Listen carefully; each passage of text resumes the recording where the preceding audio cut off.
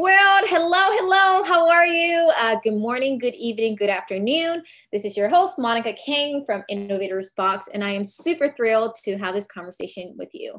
As some of you have been here before, at Innovation Unscripted, we've been celebrating diverse voices of innovators around the world to think about what it means to be innovative. Why is it that certain labels and, kind of descriptions define and influence who we are? And since COVID-19 has happened, as I was navigating, like many of you, the number one audience that I've been thinking a lot about has been my friends who are parents.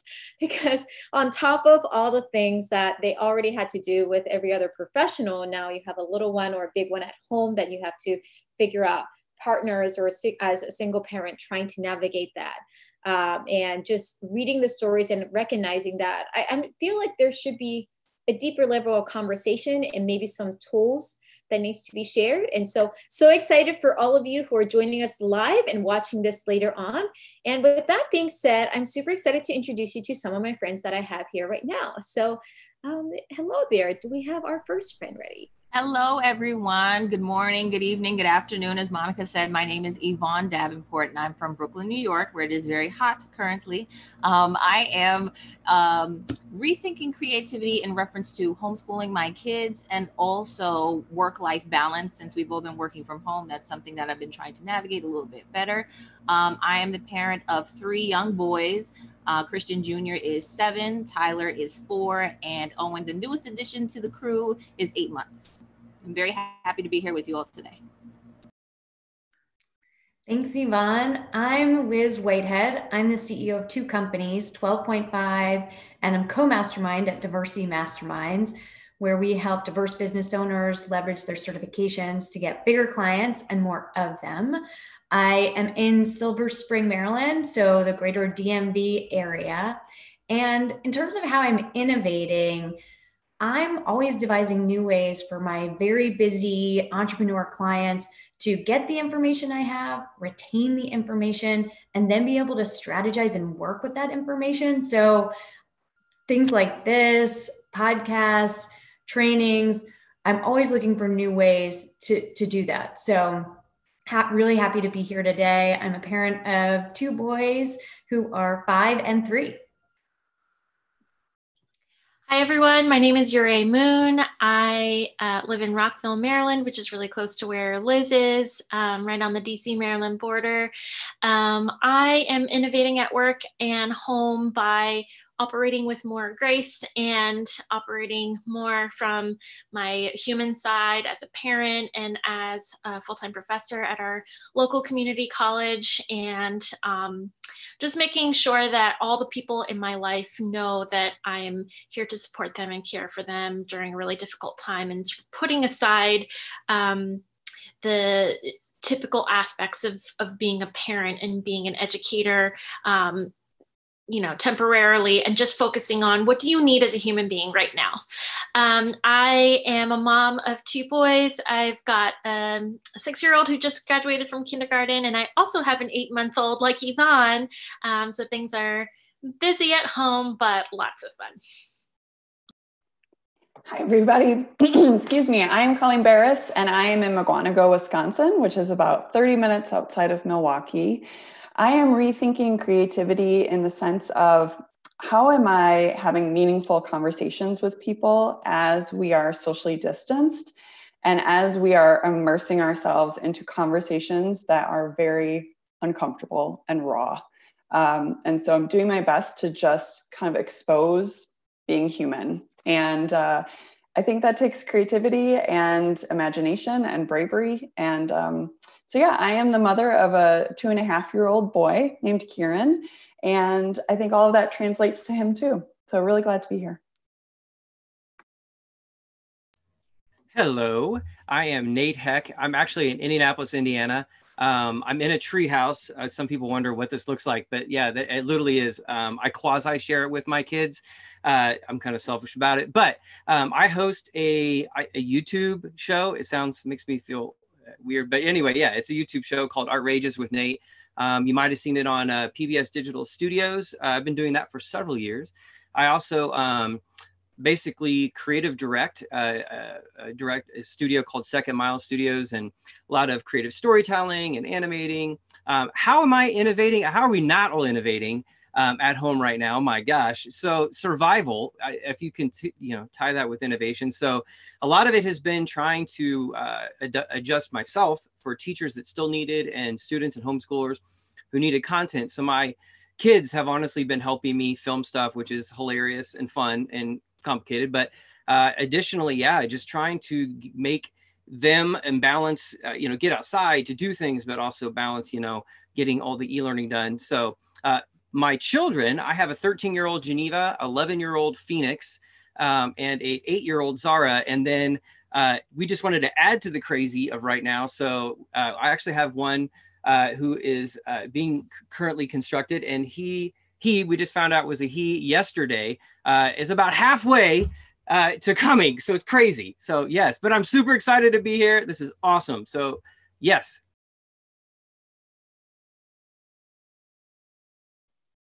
Hi, everyone. I'm Marie. I'm based in the Bay Area. Thank you, Monica, for hosting this. And thank you to all the parents who are willing to show all their bits, good and bad, throughout this conversation.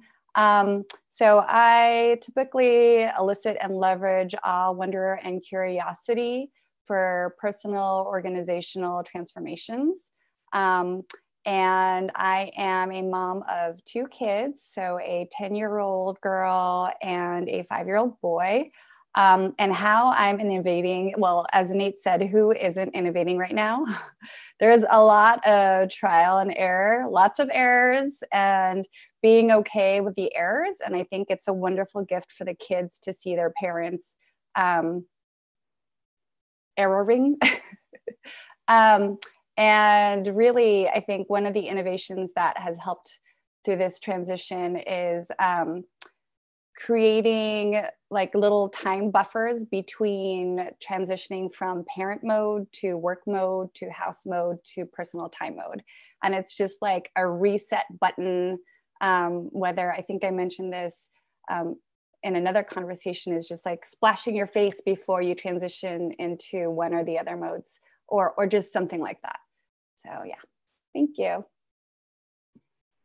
Hello everyone, I'm Heather Hiscox from Tucson, Arizona, and I am the co-founder of a company called Pause for Change, and we help nonprofits, philanthropists, and local governments rethink of how the ways that they change the world. And I have a 10-year-old son, Nicholas, and I have a 13-year-old daughter, Hannah.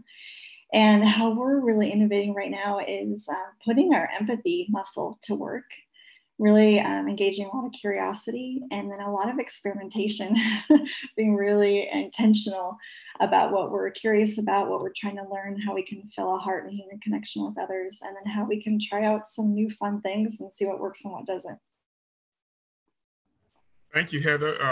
My name is Emil Ekior, here in Indianapolis, Indiana as well, Nate. I am actually the National Executive Director of the GEO Foundation. We own and manage charter schools across the country. I have a 20-year-old who's a sophomore at the University of Alabama as a student athlete. Had to return back to school to start preparing for the season last week. So he's gone and my wife is worried deaf daily. Innovation, as you can imagine, we have over 5,000 students at our schools across the country. And 98% of our students come from low-income homes and backgrounds. So as far as innovation with COVID and schools shut down and virtual learning, trying to really keep the students in mind. We have students that are stuck in the homes, don't have parks to go play at.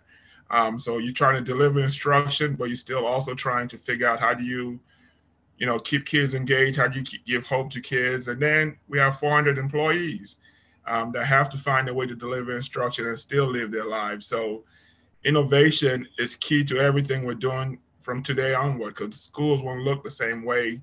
And we have to lead the way as far as how the schools are going to look and keeping the customer, the student in mind with everything we do. So every day is about innovation in my world right now. Love it. Thank you so much for all the innovators for sharing their stories and why they are here. Again, for those who missed me at the beginning, I'm Monica Kang. founder and CEO of InnovatorsBox, and your host for Innovation Unscripted. And today we're celebrating parents to talk about what it means to innovate. And as they have all acknowledged, I did it, you know, they said it in their own words, this is the time to be innovative and to think differently. And, you know, I want to dig a little bit deeper into that. And so I'm going to invite them all now back to, so that you can all get to see them. And so now we're all here. Hello. And one thing to kind of note, you know, as we kickstart is that I know individually we've all shared, you know, this is what you do, this is how you're innovating, but like, let's kind of unveil a little bit of the curtain, right? Like that's like the phrase part, but there's a lot of like complication and like mix that actually happens in the day-to-day, because at least a few friends and that I speak to every day, like every day is like a topsy-turvy, like it changes constantly. There's a lot of patience, and like my heart goes out to all of you. So to kind of have that first bit of the conversation, I would love if you have your pen and paper with you, if you can draw to describe your day, what it looks like as a parent navigating COVID-19, managing all of this right now. So I want you to take a moment and sketch to describe your day as a parent navigating COVID-19, managing all of this. And again, for those who are viewing, you know, take a moment to do that as well and share it with your friends as you're watching. And let us know in the chat box, you know, how are you navigating COVID-19 as a parent? I'll give these wonderful folks a few seconds as they reflect. And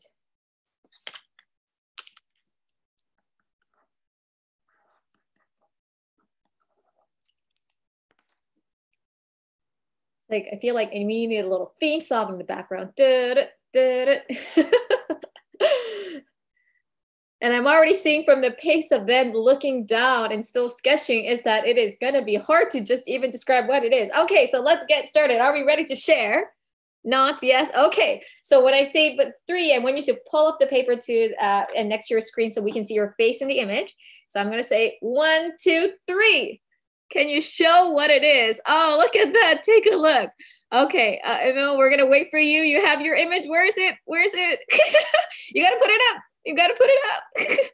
No, just share it. There we go. Oh, okay. I want to check in with Heather, and then Nate, tell me a little bit more what that image is and what's on your mind. It is all over the place. There's happy faces. There's hashtags, which for me symbolize some silent cursing. There's stars, right? Like just twinkling in my eyes, like, oh my goodness. There's sunshine, there's ideas, there's brightness, but there's a lot of hotness. Oh, I love it. I love it. Yeah. So I think we're all on the same wavelength here, right? Like the expectation of like something will get accomplished that I anticipated, not so much. So yeah, so it's just lots of like my result. No, that's whatever. My ideas, the kids. And then there's just like the constant like I think I have driven places and driven by them 100 times because my brain is just like, what's going on? And okay, what am I going to get done today? And yeah, so that's that. And I feel like that probably resonates, Emil, with the image that you were showing of some Simpsons, right? Did I catch it correctly? Oh, you're on mute, so we can't hear you. Yeah. Sorry. So disappearing into the background. I use this because for the last 4 months, everything falls on Dad, right? So I have to go to the grocery store. I have to make sure I'm the first line, right, of defense for the whole house. So some days I just want to go hide. But it's been great, right? Just having the whole family in the house together. You know, we've been separated, working and doing everything. So the last 3-4 months has been really special. But some days Dad wears everything. And Homer Simpson certainly has a lot of good reference that we can pull in at moments like this. Thank you for sharing that. That ties me, though, at the same time, I do know that, you know, being a parent is also extra meaningful, especially not only at this time, but at all times. And I think what I think about is that a lot of my friends who are innovators who happen to be parents, because of the way they have to think about life in a different way and the way they process things, they tend to see additional insights. And I have huge respect and insight for that. And I'd be curious to hear maybe from a few of you, if you want to raise your hand and share, you know, how does, you know, being a parent influence the way you innovate? And why do you think that's important that more people understand about it then? Yeah, Ivan, would love to hear from you. I think being a parent has forced me to kind of rethink how things look. I'm very much, or I'm a reformed perfectionist, I would say. Maybe not so much reformed, but I'm trying to get there. And I feel like part of being a parent is understanding that it's not always going to turn out the way you want it to, but as long as you get to the desired result, no matter what, detours you needed to take to get there, as long as we get to that point where we need to be, that everything else is fine. Like it's not always going to work out according to your plan. Oftentimes it's not going to work out according to your plan at all. And I think that's really one thing as a parent, you just have to be so much more flexible, especially if you have multiple children. So you're kind of like juggling everything along with everything else. So it's like you have to be able to adapt, because it's really like sink or swim being a parent. Yeah, Yvonne, I totally relate to that sink or swim feeling. A lot of days I'm like just treading water and that's okay too. But to answer Monica's prompt, I think a couple of ways where it's allowed me to be innovative is I feel a lot more efficient because I have time boxed my time, because I know I'd rather spend it with my kids a lot of the time. So I know that at a certain point I can do so much in an hour, and that's what I'm going to do within that hour. Then I turn that off and I go to my kids. So I appreciate that clarity of time. That's something that I feel they've gifted me. And the other thing I feel like they've gifted me is the sense of wonder, awe, and curiosity that I think can sometimes be socially taken out of us as we go through school, unfortunately, and just society in general. And so when they look at the world with these like big eyes and just ask questions nonstop, which sometimes drives me nuts, but I appreciate their curiosity, because I'm like, I haven't taken the time to look at that and go, oh, why is a leaf green? And then it brings me back to my childhood of just like looking at everything from their perspective. Like everything is so beautiful and grandiose. So it's really both grounding and elevating at the same time. Thank you both for sharing that. And it kind of ties back to everything that you've shared about how it's really not black and white. And I think that the beautiful piece about it is to understand that, in a way, you guys have been prepped for flexibility for many years of whatever age of parenthood. It's just now exponentially amplified because on top of needing to traditionally be flexible with COVID-19, and then also with more conversations at Black Lives Matter, which we'll speak about in a little bit, just thinking about how do we make sure we have the space for as an individual, but also to have that as a family, with children. And I loved your insight on the time aspect, right? To think about that frame. And I want to piggyback right now on the comment section. We have Emily Rosetta just saying about Emil, she totally resonates with your Simpson comment, because she was like, I have resorted hiding in my car in the Panera parking lot. And so I'm sure we all have like spots where we have to hide. I know I have a parent friend who's like, yeah, my wife's closet is the place I can hide, because kids are not allowed to come there, or that somebody else's bathroom. Is there any other hiding places that you guys have done? Nate, I mean, you have the treehouse that you're sharing. Did you want to add to that? Is that actually a secret place though, if you're actually sharing with them? Yeah, well, I mean, yeah, it is. It's an oasis. I won't lie. I go up here and they usually know I'm working on something, but yeah, they'll come in. But no, I totally get it. I think, and there's nothing wrong with needing to go to Panera and hide out in the car. Don't feel guilty. I think we all need that. So yeah, but I think you have to have it. I mean, to get some space. And it also I think it gives me time to reflect on where they're at, what they're doing. And then and my parent, like you were saying, I love what she just said, trying to space your time so that you're not constantly just being because I could get sucked into this space and just work and forget that oh, wait, they're here all the time right now. So, yeah, definitely. And I'm seeing that echo of, yes, whether it's going to the car, making time, just making sure that you create those spaces. So I'm going to tie that to kind of the theme of one of the things, as the only person who's a non-parent here, and thinking about my parents, the number one thing that I often hear about is the question of quote, balance. Because honestly, it doesn't exist, right? And one thing that, just to list a few that I know, there's parenting, there's work, there's team, there's family, there's partner, there's self-care. Yes, you should self-care.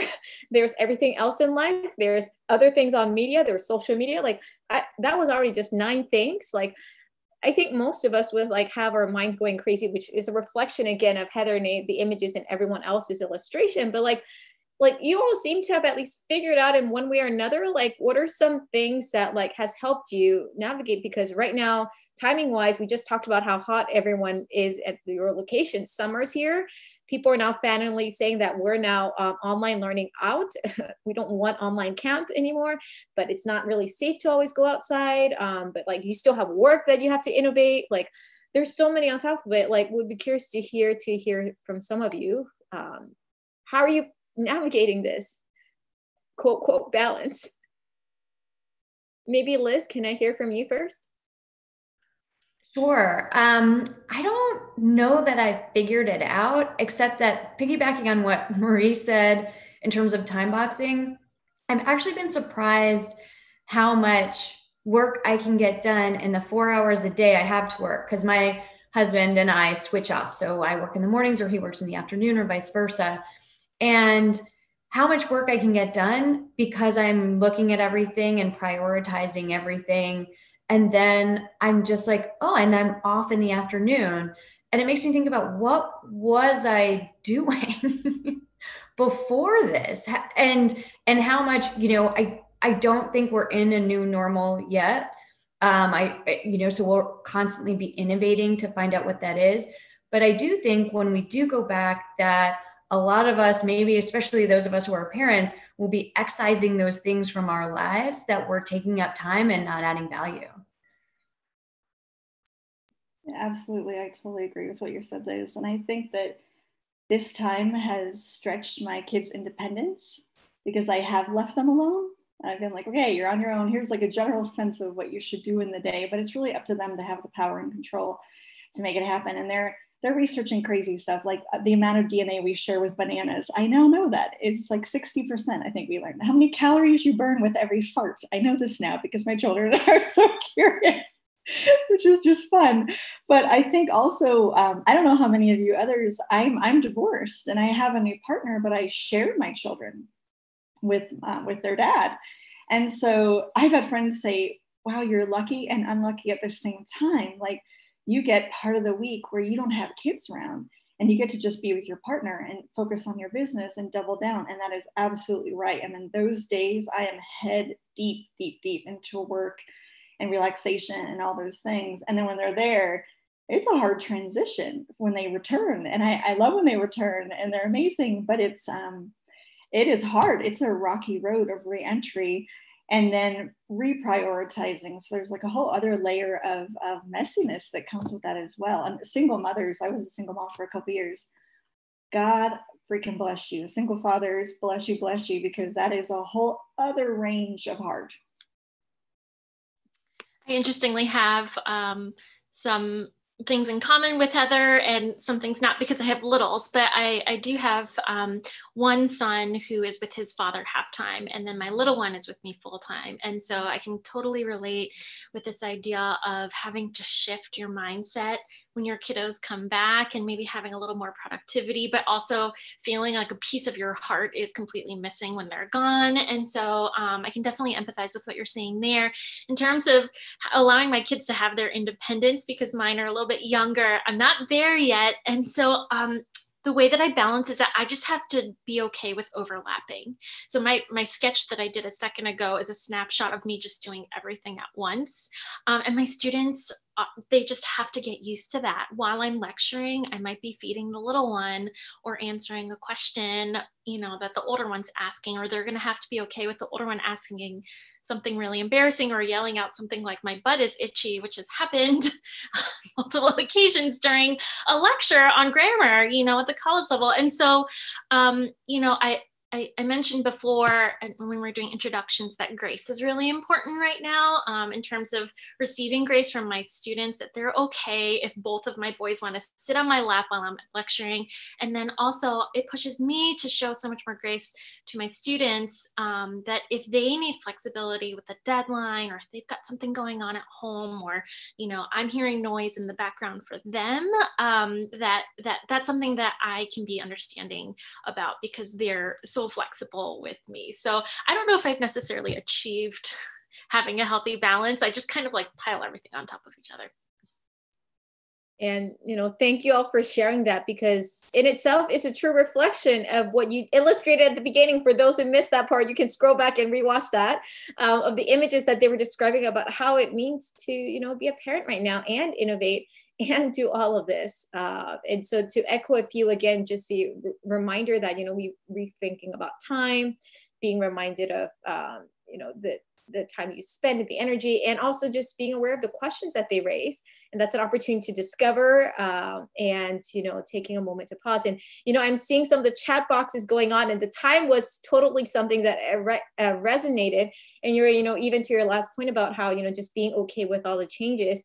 Jason Larkin, I'm going to shout out to you. He was mentioning about Parkinson's law is the, at the edge, the work expands so as to fill the time available for its completion.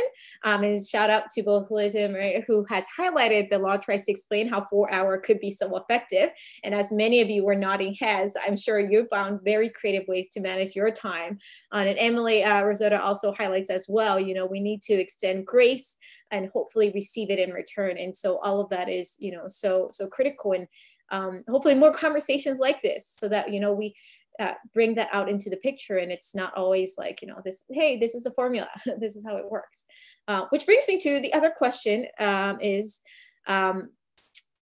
before I scheduled this, yes, we had COVID-19, but we didn't had a handful of certain incidents. And in the past few weeks, including George Floyd and a handful of folks have, we had, again, another Black unarmed individual who has been facing police brutality and faced death. And it coincidentally at this time has rose to a whole global movement, which led in a couple of things, I think, as a parent, which I'm very intrigued to hear, which is one, I know you've already been managing about what they consume and what they can't at home, with social media to media content, even when COVID-19 initially hit.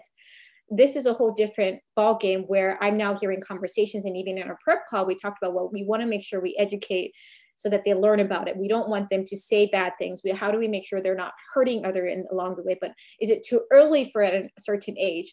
I know some folks have said, like, this is such a powerful opportunity. I want to bring them to the marches and protests, which I've heard a lot and seen a lot of my friends too. But I just still feel like there's a layers of things that, you know, that we need to unbuckle to really understand that question of how can we have a difficult conversation in a thoughtful way, knowing that we don't have all the answers.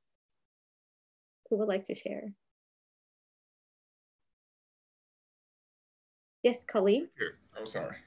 Oh, Emil, do you want to start first? Yes, go ahead. Yeah, please. Yes.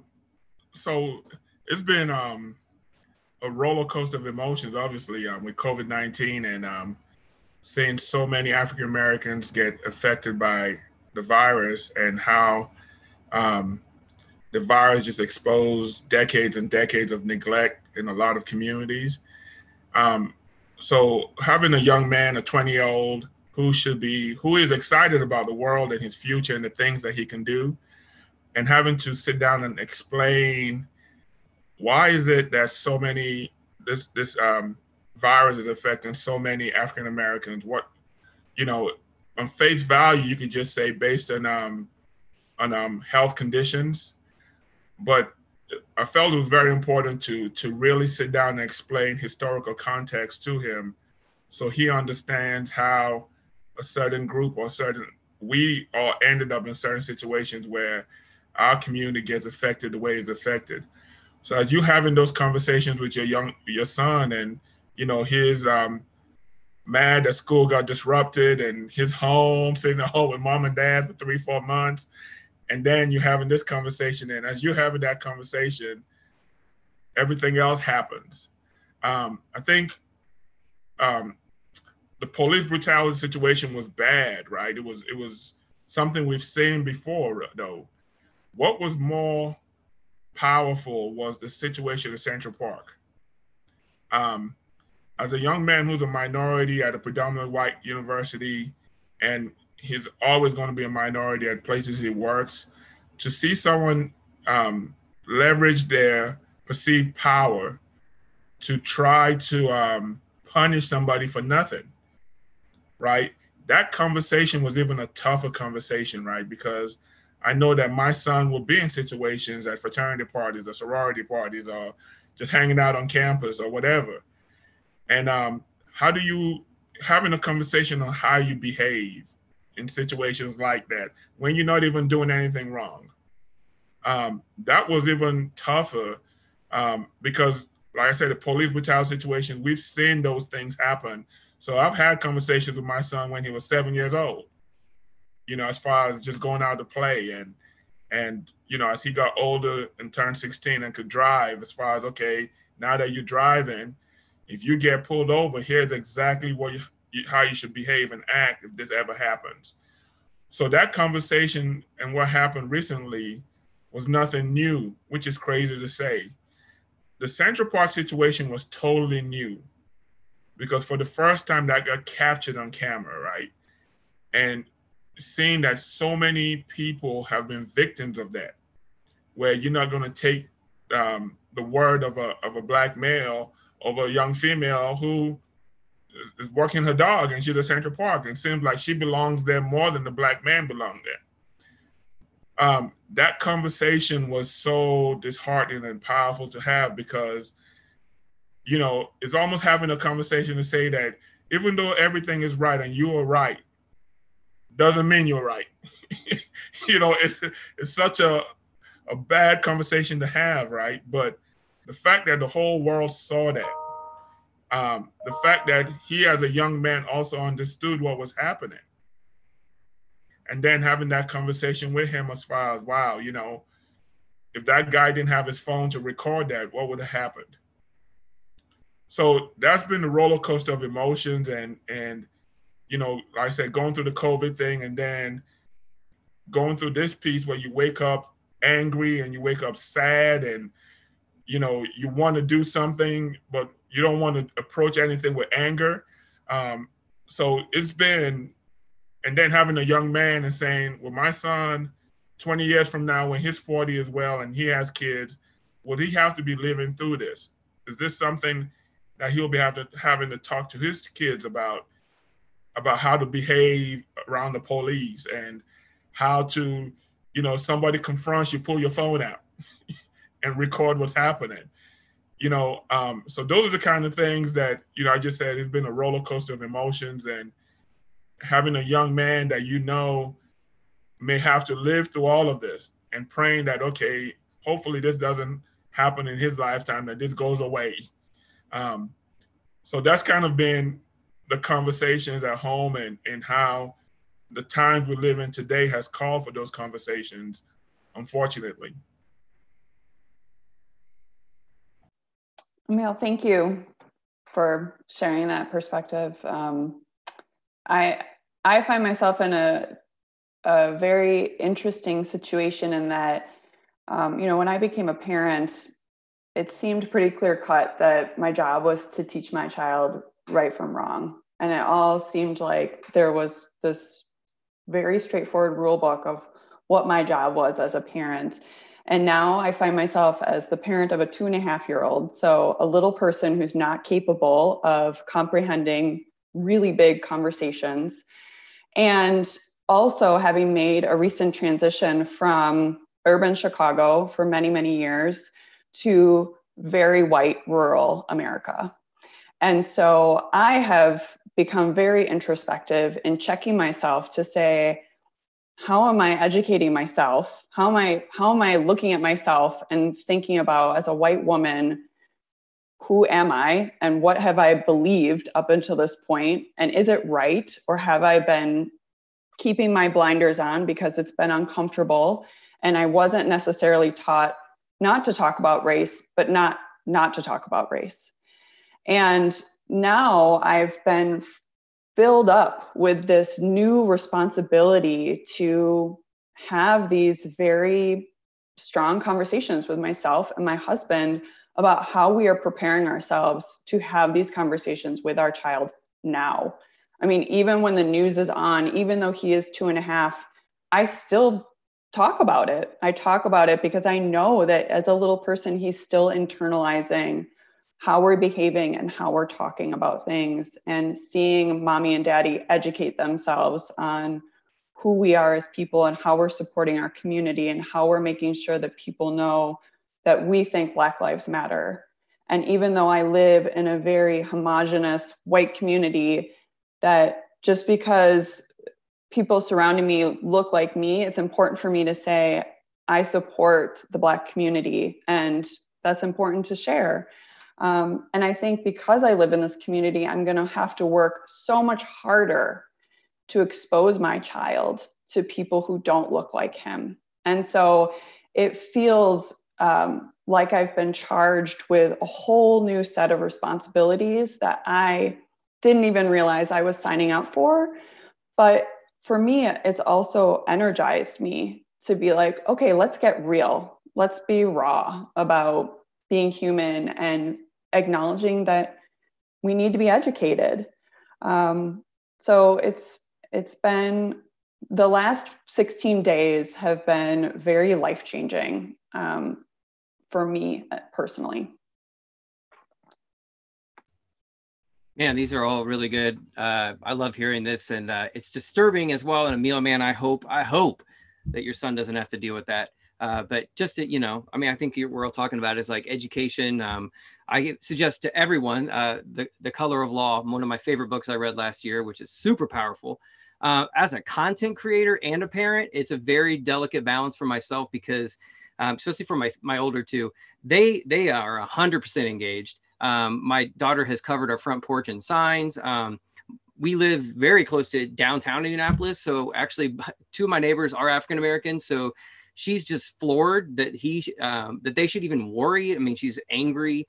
But then for me as a content creator, it's trying to figure out how to balance. And a lot of my audience are children to high school. So I'm trying to figure out how to take kind of the lens they're seeing it, and also through others who I'm engaging with, and trying to figure out how do I make content that informs, but is also very intentional. I mean, it's hard for me because I really want to just lay it out, but yet doing it in such a way. And this week is in fact a group that I work and we produce. We're trying to be very intentional in preparing content for next year.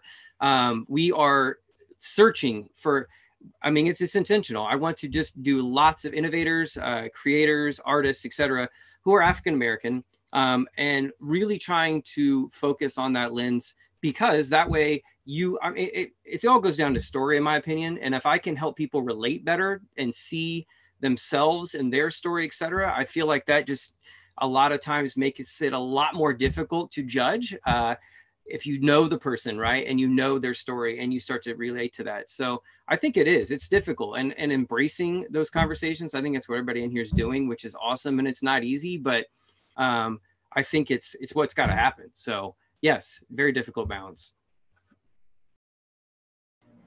Hi, thank you, Emil, Colleen, and Nate. I just wanted to chime in a little bit. I live in New York, and probably where COVID has hit the hardest, or not probably, I think it is, or it used to be. I think someone else took that mantle, unfortunately. But, being in quarantine and not being able to interact is also one thing that we're dealing with. But then seeing how even police respond to people that are socially distancing but still going outside because either they're essential workers or they have to go buy groceries or they just want to go for a walk.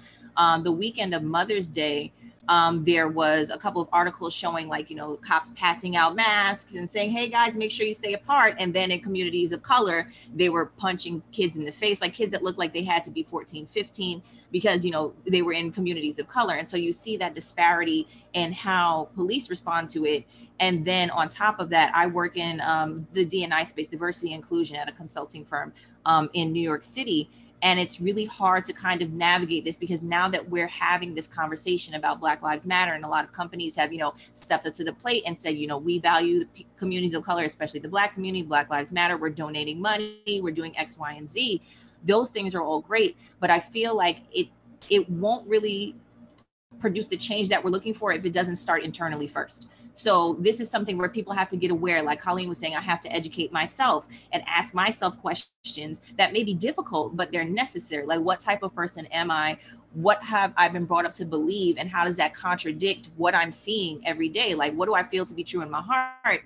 And then seeing what's happening in the world, what can I do to kind of reconcile that? And so helping people who aren't, people of color understand that being an ally starts with you first. It doesn't start with your company. It doesn't start with a statement. It doesn't start with a hashtag. It starts with you asking these hard questions and pulling other people in, like, family members who may think, oh, I don't get this thing. What does that mean? And, who may have questions as well, because those are the people they're going to listen to you. They're not going to listen to me necessarily because they don't know me. And also they might think, oh, well, she's Black, so of course Black Lives Matter. But from someone who's not a person of color to say that to someone that's close to them and try and explain it, it really helps. So I think, starting with yourself first and then try to reach out to people in your community to spread the message is really where it starts.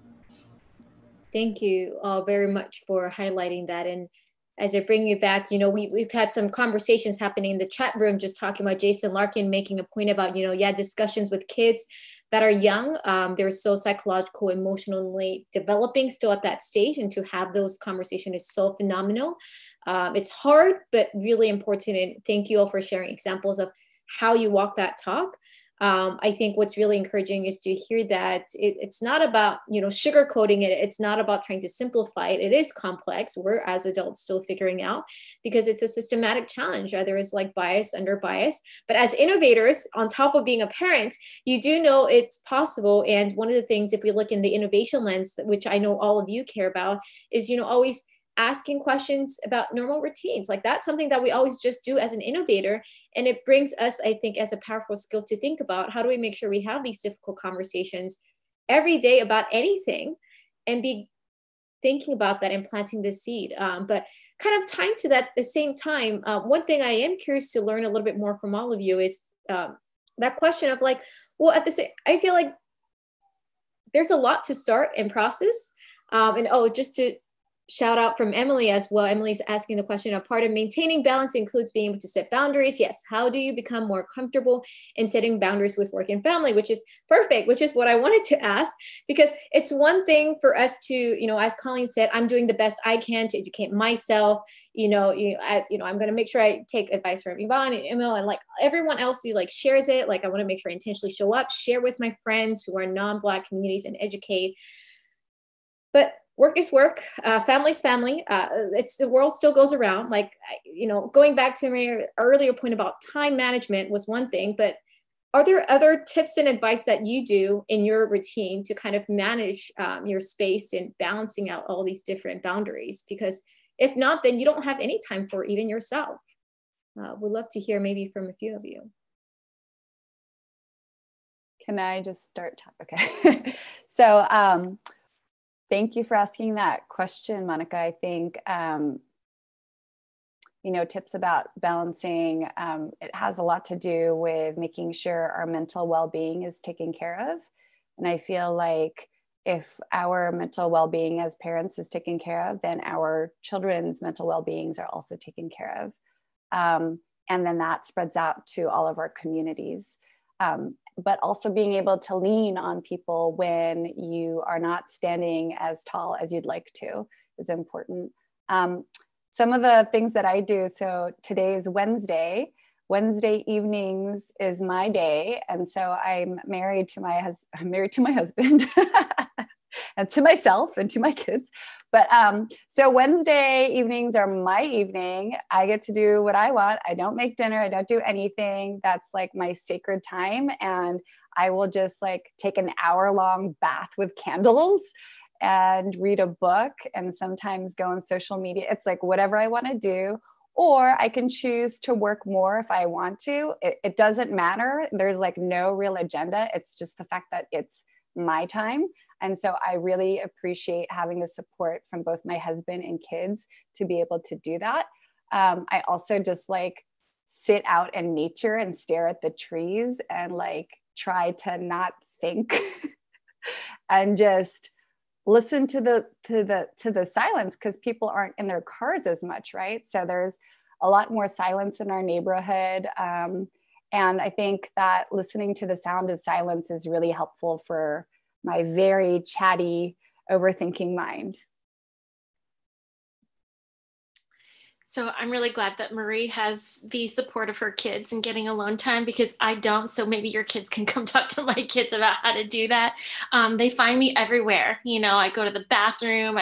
They're just constantly banging on the door. And I know that comes along with having little ones. Somebody was talking before about going into the car, and I do that. I step away and I go into the car, and it's so funny because they found me the other day. I went into the car and they found me, and my friends were like, "Why didn't you drive away? Why did you stay in the parking lot?" So now I know to do that. But I've also learned to not say sorry and to not ask. I just say, I'm going to step away, or I'm going to take a shower. And I don't apologize for it, because I think especially as moms, we're considered to be the default caretaker, the default this, the default that. I know that's not the case in every single scenario, but in a lot of situations that is the case. And you know, I don't want people in my family to feel like you know, the role that I have is one that can be taken advantage of to the point where I don't have anything left to give, right? And so, as Marie said, you know, when we're caring for ourselves and we're feeding our souls and filling our cups up, we can be better parents. So I've just started flat out saying, I'm going to do this, I'm going to do that, and I don't apologize. And also, I make very specific decisions about what I do with my nighttime hours. So after the kids go to bed, I can go to bed and get a little extra rest, or I can stay up late and be tired the next day, but also have some time to just paint in silence, or write in silence, or connect with a friend. And so I just have to be very mindful of where I'm at emotionally and psychologically, and just kind of manage on a day-to-day basis what my needs are that day. And those nighttime hours are really critical in terms of getting that time back, or sometimes just going to sleep with the kiddos to get a little extra rest. Thank you for both sharing that, which really echoes that, again, the flexibility theme, which is what all of you constantly do, and constantly just asking the norm, you know, who says that, you know, okay, maybe the car method worked for one person, but I need to change it for mine. And just looking out for those different options and making sure, if you are able to put in your self-care time, kind of structuring that in.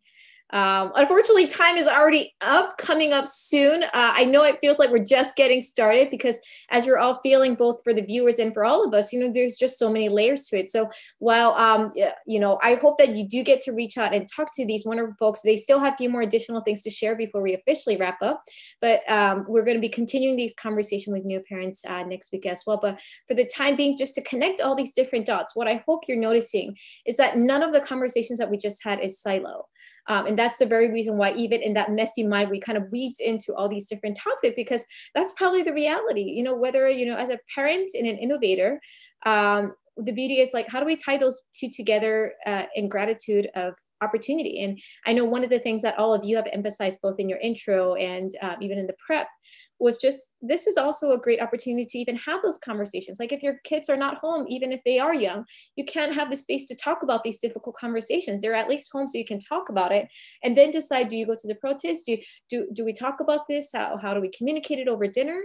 And so with that being said, I'm sure you have some tips and advice. We'd love to hear all of you to share for the audience there, for other innovators as they're watching and trying to figure out, like, this is how great, like, I need to figure out how to do better. Like, I'm struggling with all of these that you're all sharing. Like, what's at least one or two things that you share? And so we can learn. I think the two things I feel are most important is, and we've heard that echoed in other responses in the conversation, but to just give yourself some time, give yourself some grace. Like, a lot of days, no day is going to be perfect, but a lot of days are going to look like a train wreck. And that's okay, because there's another day tomorrow, and there's another opportunity to get it right. And so I think we need to, especially as parents, but just in general as human beings, to not be so hard on ourselves, and to really celebrate the things that we are able to accomplish. I feel like oftentimes people don't really pat themselves on the back unless it's something major. And I mean, like, sometimes the little things are enough. If I woke up at 7 o'clock and didn't feel like I wanted to hit the snooze button 5 million times, that's a win for me. I'm not a morning person. So that is, I'm already like, you know, setting the bar pretty high for myself. But the other thing that I would say, in addition to being, you know, gentle with yourself, is also engaging in conversations with your children, and not just necessarily around the tough things, but just in general, you know, not just because they're home, you can't really say, well, how was school today? How was your day? Be like, well, I was home with you all day, so you knew what I was doing. So I think that, you know, it's really good to have conversations about other things like, oh, what did you learn today? Can you teach me about this? My son is really big into How to Train Your Dragon right now. And so we made an encyclopedia and he was researching things online. So like, there are little things that we can do together and having these conversations about what he's interested in and his passions. And it really has brought us closer together over this time, just all of us being home together, because we're able to do that as a family. So. I love that, Yvonne. Thank you. One of the tips I have is from my mom, who said at one point when we were little that she was going to change her name from Mommy and wasn't going to tell us what her new name was. And so that bought her some time of, first of all, us being confused and then not knowing how to get her attention. And then it works for a little while, especially with little kids. But in terms of like, you know, one of the things, just bringing together everything we talked about, one of the things I learned actually from my company that I'm bringing into being a parent, especially when you're having, you know, difficult conversations and things like that, which is that you can start today. And then once you've had the conversation, it makes sense the next time you have it. Kind of like Yvonne said about the day, it's not a perfect day, but then the day starts again tomorrow. And the same is true for a difficult conversation or a conversation you've been putting off. I started my company right around the time of the Nazi rally in Charlottesville. And, you know, that was my first newsletter that I sent out, was addressing that. So it was sort of putting my stake in the ground and saying, this is important to me. If you're not interested in it, you're probably not going to be interested in me or my company. And to Yvonne's point, like, it didn't start necessarily with the statement or my company values or whatever, but me saying, this is who I am, and I want people on board who reflect that. And because it sort of started that way, it became, you know, that it's not just scrambling at this time, like, oh, where's my handbook? What do I put together? It's that we're consistently having these conversations. We're consistently talking about justice and things like that in, you know, in ways like from the little engine that could, you know, why did those other engines not help out, to really specific examples. So, that's sort of what I'm trying to do, but I've really valued this time. The other thing I value is my support network of parents. So I've really valued this time with you all. Thanks, Monica. Thank you, Liz. It sounds like you're doing such incredible work. I definitely want to learn more. Something that I've learned as a parenting practice in the last few weeks is to change my expectations for my little ones. This is not a normal or traditional time to be raising children. And so when I'm seeing behaviors in them, especially the 6-year-old, the 8-month-old is happy as all get out because everybody's home and this is the best, he's living his best life right now. But with the 6-year-old, with such a sudden change in routine and, you know, just what he knows to be his everyday norm, I've learned, especially from a friend who posted something on Facebook about how her 2nd grader is now watching Sesame Street all of a sudden. He has had zero interest in that show for many, many years. His baby sister watches it, and now all of a sudden that's where he finds comfort. And I'm so glad that I saw that post, because when my son started showing some regression in his physical behavior and his emotional needs and psychological needs, I knew right away what that was about. And I had to dig deep and observe my own behaviors and the fact that I'm seeking comfort right now from simple, pure, innocent, good things.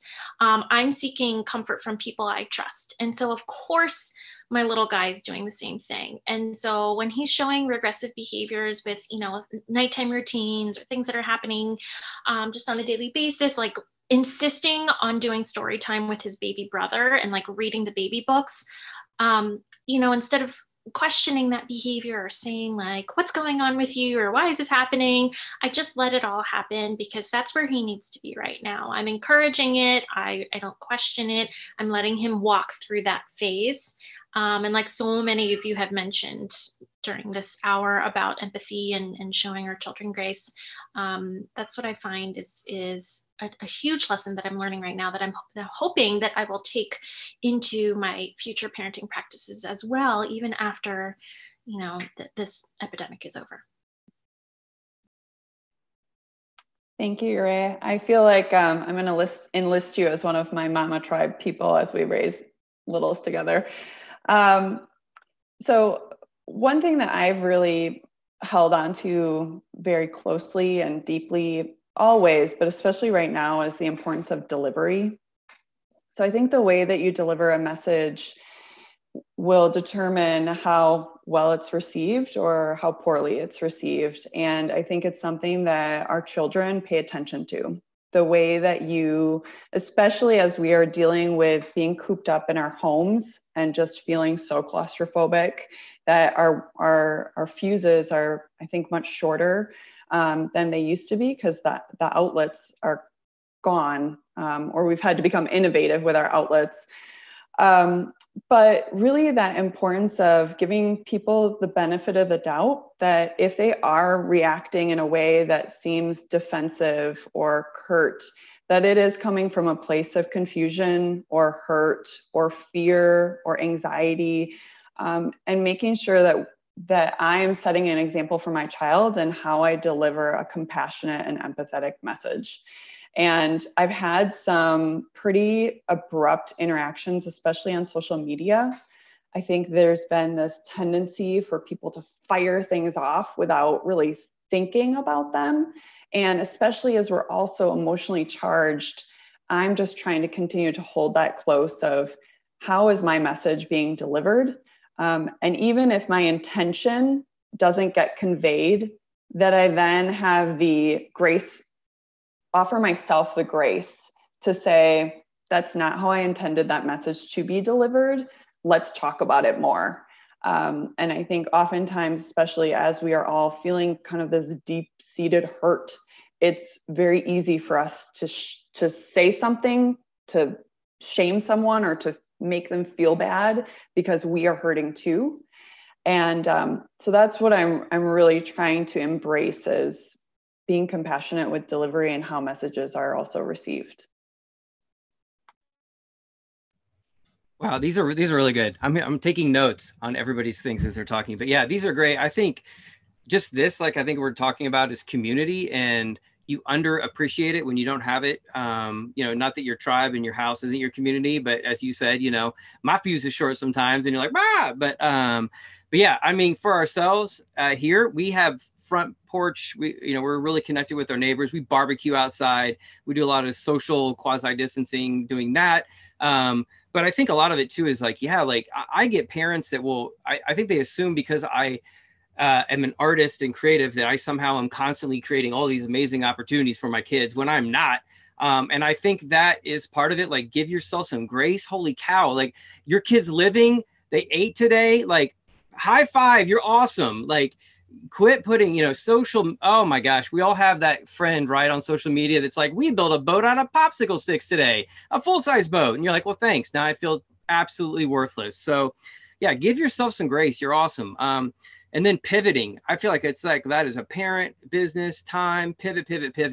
And it's okay to pivot. Like, I think that is my new favorite word. Like, I'm pivoting today again, instead of being like, I failed. Sorry, I put this note down because in this, I don't know how you all feel, but structures to a point, but also be willing to just tear the house down. So I think structure is great for myself, but then it becomes like, oh, I'm working till 2 and you're up here in the treehouse.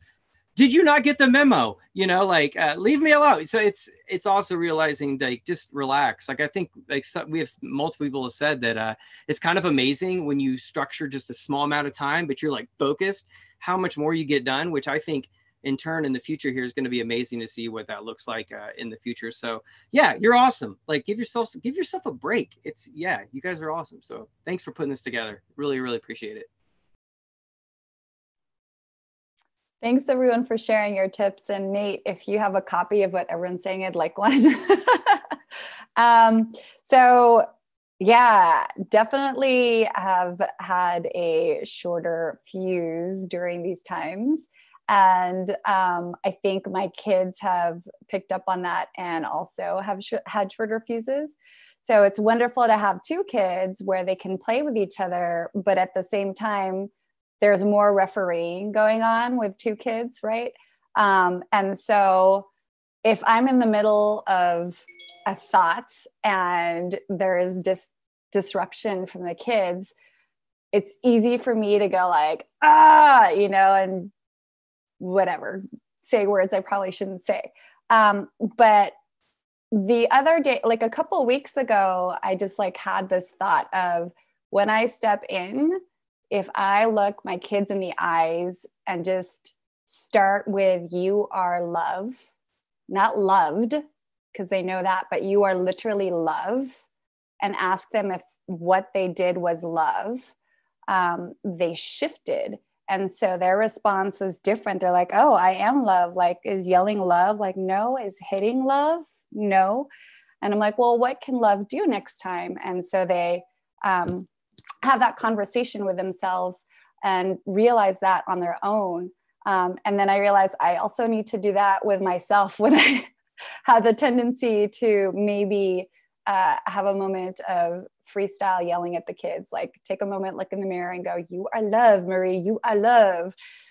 So that's my little tidbit. And then the other one in our prep call is like a question I've been thinking is like, what would Mr. Rogers do? It's kind of like, how should I approach this? Like, what would Mr. Rogers do? Like, Colleen, you were talking about like compassionate conversations. Like, I think Mr. Rogers is probably like one of the most missed people in the world right now who could really help us guide through this. And so I just think of his energy whenever I need help. Great. How I think about right now is that we are in a really important time of completely dismantling structures that we accepted as normal, that were entirely dysfunctional, unjust, and ridiculous. And I think engaging, my kids are a little older, but engaging your kids in that reconstruction, that dismantling, identifying what it is, talking about what it is, what exists, what doesn't, and what could be. And is setting them up as the generation of leaders to come, that we're doing all of our work to change the world, but what can they do? Like, their brilliance is untapped and unrivaled. And so what can we do as parents to really generate that fervor and get them passionate about life and what the new opportunities could be for the future? This has been awesome, right? It's like therapy. So this has been really good. But really encouraging to hear like Colleen talk about her town and where she's from, right? And how do you solve the issue, but by making it local? I think when you look at it from a global and national, you just feel like there's nothing I can do about this. I can't fight this, right? But when you make it local and say, what can I do in my town and my community to say, this is wrong and this is how we should think, I really applaud that, because I think that's the best way to approach things like this. But really, the most encouraging thing for me this last 16 days was, if the majority group in America didn't participate in the protests, those protests would have been over in 2 days, right? Most African Americans were getting scared to go out and protest because of the violence and what the pushback would have been. The fact that the majority group decided that this is wrong. I may not know the context of everything. I just know this is wrong, right? And I'm going to go out and say this is wrong. We've had protests for 2 weeks. And we've forced people to make sure they respect the protesters, right? And the peaceful protests. So the fact that in situations like this, that the majority group steps up and says, this is flat out wrong, and this is not the kind of world or community I want to live in, and we need to start finding ways to make changes. That's really how we solve this issue and how we make change today. To say, I don't want my kids growing up in a world where similar things exist. But again, making it local makes it seem solvable. But when you think about the national and global issues, it's like, man, there's no way I can do anything. I'm just gonna worry about my house and take care of my silo. So thank you so much. And this has been awesome to just see so many people that share similar concerns about justice. Thank you all for sharing that. If we can give a round of applause for ourselves on all the awesomeness that you have shared. And, you know, to add on that final note, as you're taking a look for viewers again, it was very intentional that you're seeing the diversity even in, you know, the presence of just seeing all of us here. Everyone, as they have shared their story at the very beginning, comes from all different walks of life. Their children are from different age groups. You know, they're in different cities, different locations, doing different types of work. But what I hope you're hearing through these stories and examples is that we all have actions that we can take, and every detail matters. And just to recap a few again, you know, empathy, empathy, empathy. Can never have enough of that. Stay actively listen with an open heart. Details matter. Language, how you say, how you use it, small steps. I'm going to echo back Colleen, absolutely amazing example to be reminded that, you know, the complicated it is, go back and simplify. Innovators, you're used to doing that. Just bring that back to everything that you do in parenting, and bring back the wisdom that you have in parenting and back forth. And hopefully that permits cross-generational to connect the dots. And on that final note, on the fun note, I know I asked all of you if you can bring a random object that inspires you to think of abundance in times of uncertainty, because let's be honest, this was a great conversation, but we're still going to go back to our uncertainty and we need that little courage. So I'm going to say 1, 2, 3, and you're going to share that with us. And viewers, my challenge to you all is that you're going to have to follow up with all these wonderful folks and ask them, hey, what was that object and why did that inspire them?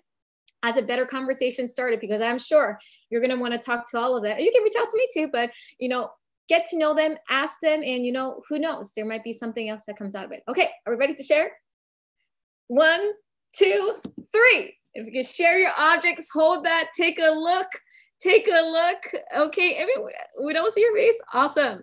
So with that being said, this is Monica Kang from Innovation Unscripted from InnovatorsBox. I am so excited to have all of you. Thank you all, friends who happen to be parents, who are innovators, to have this wonderful conversation.